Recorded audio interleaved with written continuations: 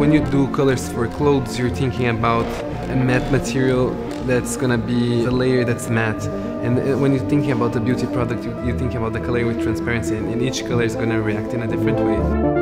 I like the purity, like the simplicity, and just adding an item like just a red lipstick or just like the eyeshadow, not mixing everything together.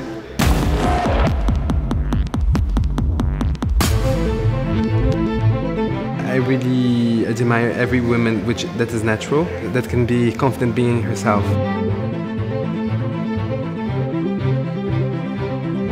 The idea was to dress also nude, to have all this kind of different shade of nudes, like a patchwork of nudes, mixing the dress with the face in different shades.